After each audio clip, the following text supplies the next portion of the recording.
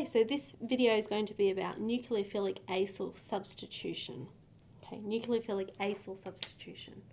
So this is, again, we have our carbonyl group and we have a leaving group. Okay, we have a nucleophile that's going to come in and attack that carbonyl carbon. So remember, we've got that delta positive carbon. And we're going to break the weakest bond. So it's going to be that second bond going to the oxygen. We're going to get our alkoxide being formed. So the difference here between the substitution and the addition reaction, so we've talked about the nucleophilic addition reaction, it stops here. The nucleophilic substitution reaction has these lone pair of electrons kicking back down and our leaving group leaving. Okay, so we're retaining that carbonyl functional group in this molecule. Okay, and we have that Y minus being produced. Now the driving force of this reaction has to do with two main things.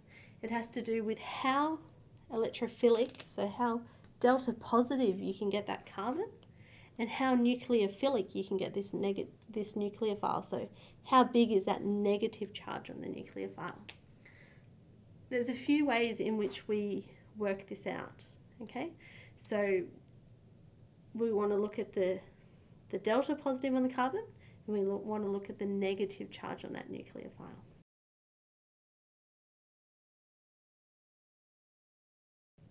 Okay, so the two things that affect the carbon here, so the delta positive on the carbon, is the group that's attached, so this leaving group here, and whether it's electron donating or electron withdrawing.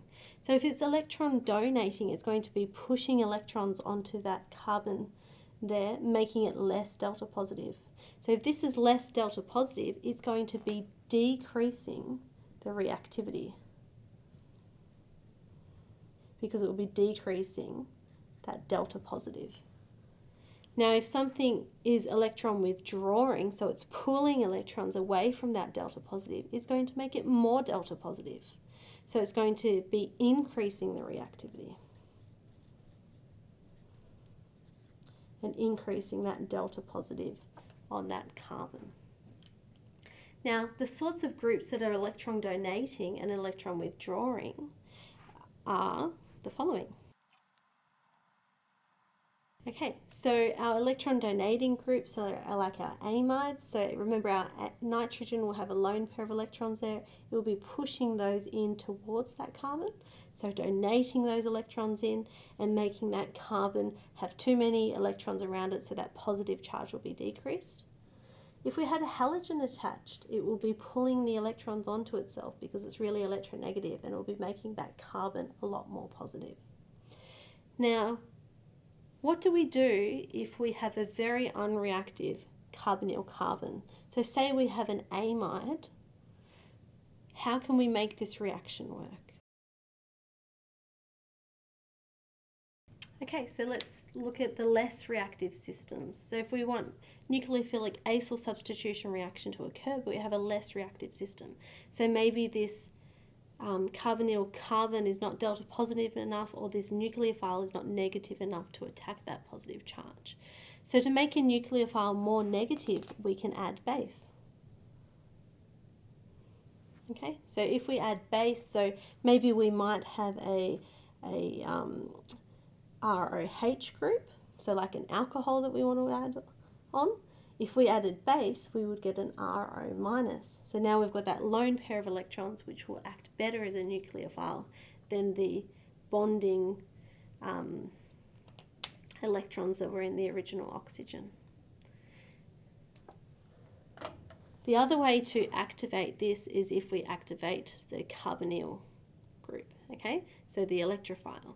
How we can do this is under acidic conditions. Okay, so if we have our carbonyl group and we expose it to acidic conditions, we can protonate that oxygen and give it a positive charge. And this is now our activated group. Okay, So now the driving force of that nucleophile coming in is quenching that positive charge. So we've got our nucleophile that will come in, and then we'll break that bond and quench that positive charge. So it'll be very, very favourable.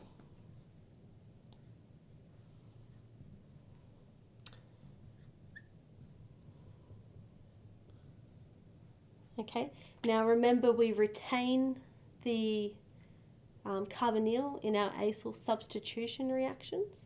So what we're going to have now is we're going to have the lone pair of this oxygen, one of the lone pairs of this oxygen, come back down, and then we're going to have our leaving group leave.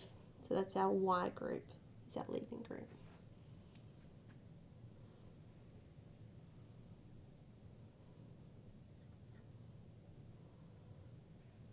So I'll put the plus Y minus there.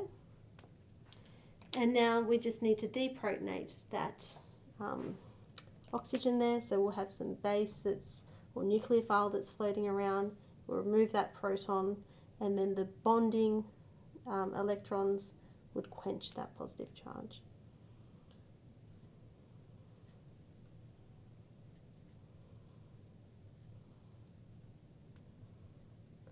Okay, so you'll have your hydrogen attached to your base, and then you would have your carbonyl group, your new nucleophile attached, and that's how you do it for your less reactive systems.